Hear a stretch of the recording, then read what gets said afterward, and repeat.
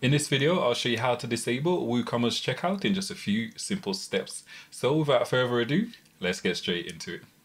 Okay, so to disable our WooCommerce checkout, we've got a few options. One, we can password protect our WooCommerce site. I'll leave a link to that video below. Or two, we can actually remove the add to cart button from our WooCommerce store, meaning a user won't actually be able to physically check out. So that's the method we're going to go with today. So if you want to create a similar setup on your WooCommerce store, the first step is to head over to woosuite.com.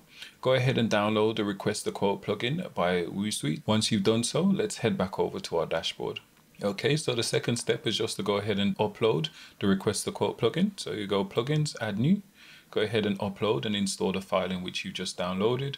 Once you've done so, you'll see this WooSuite menu here. Activate your license key, navigate to add-ons, and go ahead and activate the Request a Quote plugin. Once you've done so, let's go ahead and click on the Request a Quote plugin. So now we're going to create our first rule. So I'm just going to click this Add New Rule button. Okay, and then we'll give this rule a name, and it's just for internal purposes only.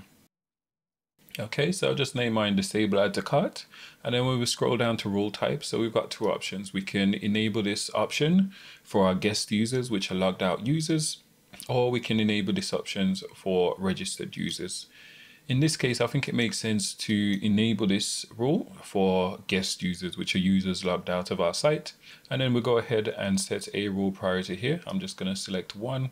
So you got the option to enter between 1 and 10, 1 being the lowest, 10 being the highest. And then I'm going to apply this rule to all products.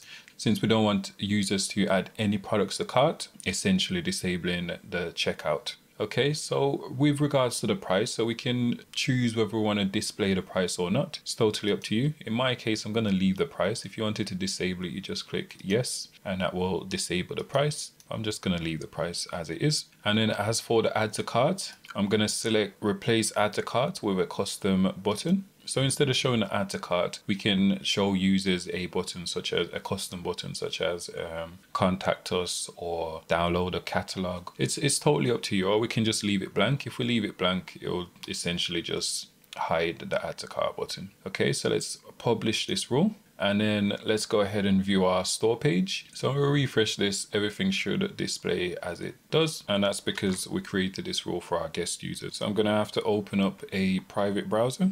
And now when we check our store as a guest user, we're able to see the products. And when we click on the product page as well, we can see it just fine. We can see the price as well, but we don't actually have the option to check out.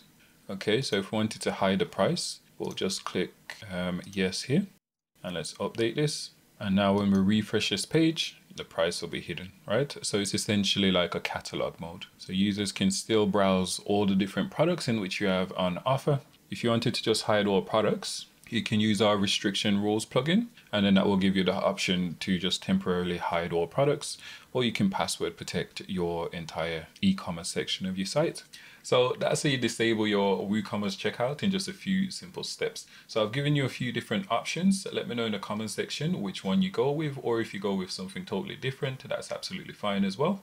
And if you enjoyed this video, as always, please like and subscribe for more videos like this. If you've got any questions, leave it in the comment box below or contact support, and we'll get back to you as soon as possible.